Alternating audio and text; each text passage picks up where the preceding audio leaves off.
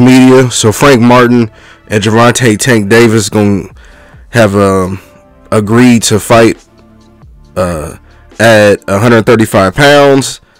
They're saying for the summertime. Now Tank Davis, who is 29-0, last fight was in April of last year off that huge fight against Ryan Garcia, and Frank Martin, who's also undefeated, 18-0. For those who don't necessarily remember Frank Martin, he signed Earl Spence. He's supposed to fight Shakur Stevenson, but then pulled out of the fight. His last fight was July 2023. So yeah, it look like they're gonna get it on. Now I'm okay with this fight. And my bad, off my voice. I've been sick last couple of days. I'm okay with this fight.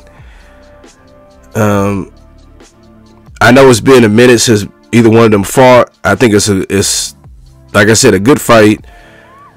Do think that Frank Martin, he does have power, but I think Tank's gonna be, he's very skilled.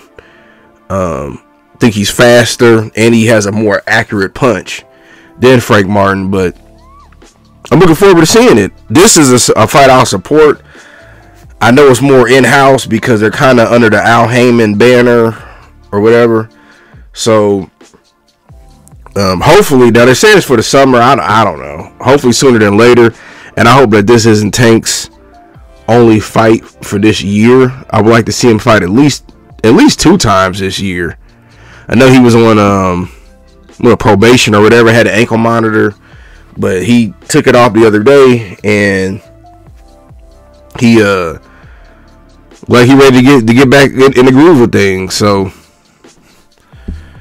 I don't even know what else to say about it other than I'll keep breaking down details. Hopefully it's official. You know, it's never official until it's official.